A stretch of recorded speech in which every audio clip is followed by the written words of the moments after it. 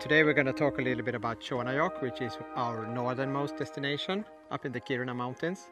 Very isolated, you have to go out by helicopter to do the fishing here. Yeah, here we do fishing for a variety of species. It's a legendary fishing location, been known mostly for its fantastic grayling fishing. The amount of grayling and the size of the grayling is truly amazing here. During the years, the interest has grown as well for the other species, like the pike fishing here. There is nice perch fishing and really nice brown trout as well. Both lake and stream fishing. Today we're going to talk a little bit about, explain a little bit about a package that we call a dream pack. And we have the dream pack concept on every destination. And the idea with the dream pack is that if you book it, you know that almost everything is included. It's always from start to end, everything is prepared. You come to the Kiruna airport, that's where most of our guests arrive, and we take you to the helicopter and fly you out here. It's a 60-kilometer helicopter ride. We tuck you in, take you on a tour around the camp, show you around, and put you in front of a really nice dinner. That's what happens when you come out here. It's really easy. You can just book a flight into Kiruna airport and we take care of the rest. So then you meet with your guide, maybe at dinner, and plan for the coming fishing days.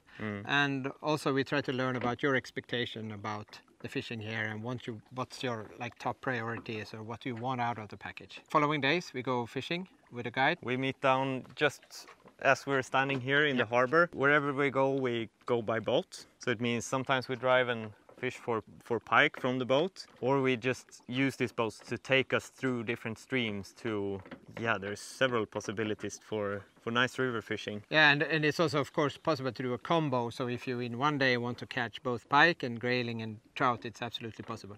Tjuonajokk Grand Slam. Tjuonajokk Grand Slam, exactly. Yeah, and of course we have the really nice sauna, and we have upgraded the lodge in the later years with a little bit more modern facilities. So we have showers working around the clock. So we have a completely new building that has double rooms. You have a small sauna there, and you have running water, you have showers. So it's quite comfortable actually, even though you're in the middle of nowhere, as people would say. But you're not in the middle of nowhere, you are in Tjuonajokk, and that's it's the best place to be, I would say. Yeah.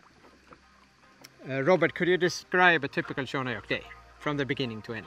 Walk into the main building, enjoy a nice breakfast buffet, and with a fresh weather report you make a last decision where to go with the guide.